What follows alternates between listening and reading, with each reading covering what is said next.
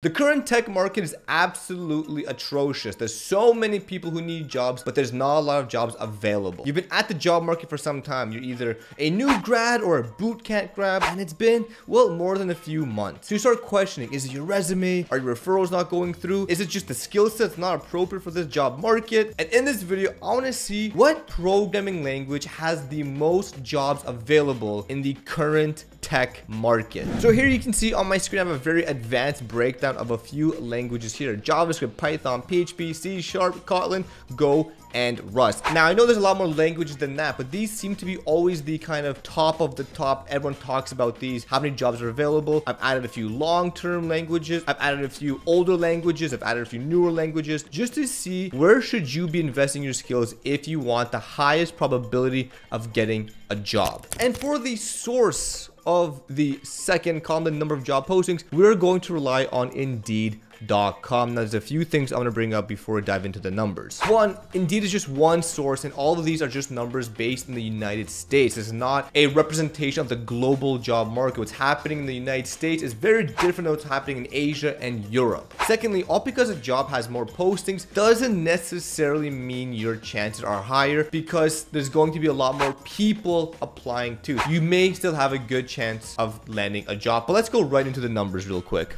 So the first programming language we're going to look at is JavaScript. Now, I know a lot of people are going to say, well, what about TypeScript? What about JavaScript? What I'm going to do for you is I'm going to search both, and we'll take the highest value between JavaScript and TypeScript, because they shouldn't really be different at all. All right, so I'm going to go ahead and put in Java dev. I forgot Java. We need to add Java right now.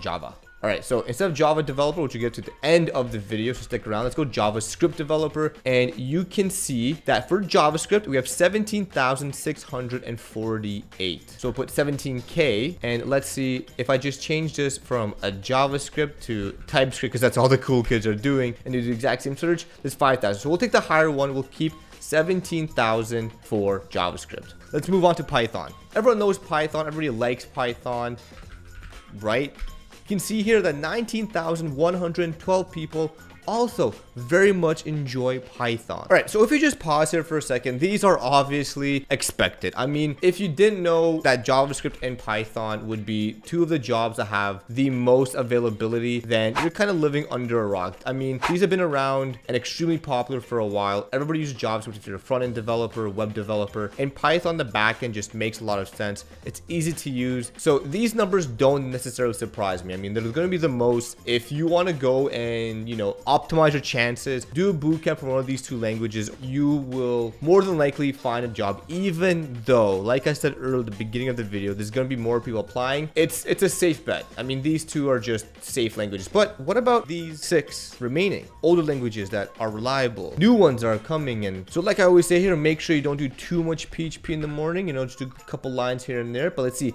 PHP developer, 2,679 jobs. When I first saw this value, I actually was quite surprised. I thought there'd be a lot more PHP jobs. Everyone says if you're a PHP developer, it powers this much of the internet. Yeah, we all know it. Is it on a decline? Finally, is PHP finally gonna die? Gotta watch out. There's gonna be PHP devs in the comment section below now. Defend me, help me out. Let's go to everyone's favorite C# developer. How many jobs are here? 17,881. That is actually a lot. Now, it might be just because I may not be well versed in the C# space, but the fact that this is on par with JavaScript and Python in this market, that's absolutely incredible. Well, wow, look at this. Software engineer senior, up to 7,500 sign-on bonus. Awesome. Lockheed Martin. Oof. Okay, maybe not. All right, let's check out a different language, Kotlin. Kotlin seems to be the new Android application language. Let's see, how many Kotlin developer jobs are there? 774. Just talking about the numbers, I don't care if Kotlin's the best. I don't care what DX is. Everyone just uses DX as like this new way to justify things. 774 job postings for a programming language. You don't want to main in that. You don't want to invest all your talent points into this. But the next one is golang, which, as you know, if you watched my channel before, we love Go a lot. I use Go all the time. How many Golang jobs are available? All right, so Go developer, we have 3,609 jobs. Yikes. People are gonna be like, Melky, why have you been telling me to learn Golang if there's no jobs available for it? So this is a bit of a surprise. I think with Golang, it's still fairly new, and I think there's still going to be a lot of companies that have Java, even Ruby, you know, that don't want to make that move to Go or Golang, even though I think this number is going to increase. And I'll make a separate video if you guys want me to. I think the number here for Golang, Rust, even Kotlin are on the rise. Well, I think the numbers for, you know, PHP, Java, we'll see those decrease. And I'll make a hot take here. I think in the not so distant future, we'll see the numbers for JavaScript and Python also go down, but I don't want to get too ahead of myself. Let's continue on with Rust. Man, last time I pissed off the Rust developers, I had a bunch of subpoenas I still haven't attended to. 567 jobs for Rust developers.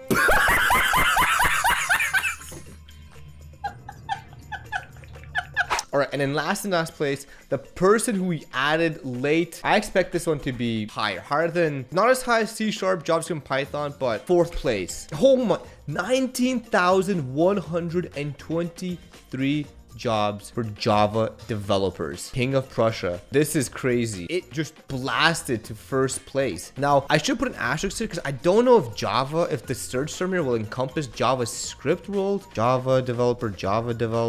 Doesn't look like it. Nah, this looks legit. This go Java, do your thing. All right, so I went ahead and I ranked these languages. Java's in 1st, Python is in 2nd. That's a very close. I mean, that's like 11 posting difference between the two. Then we got C#, and then we have JavaScript. I'm surprised JavaScript came 4th, to be honest. I thought it would easily be top 2, if not top 1. But this is why we do these videos, to learn and discover something new. The bottom 4, I guess, with PHP, Kotlin, Go, Rust. So what I want to say here is learning one of these 4 languages is going to be extremely beneficial. Learning Java right now, based on these numbers, will have the highest probability of job openings. However, Java is Java. There's so many memes made about Java. I don't think necessarily Java is going anywhere, but I think slowly, very slowly, extremely slowly, we'll see more and more companies adopt different languages for their backend, not just rely on Java. Which, again, long-term vision, I think Go and Rust are the right place here. But short term, this awful market, yes, Java, Python, C#, JavaScript are the ways to go. So I hope you all enjoyed this video. Let me know if anything shocks you in the comment section below. Which language do you want to learn? I gotta let you guys off with 2 things. 1, should I do this again with other languages? Can I find 8 more languages to rank on? How many job postings are there? But 2, you gotta power.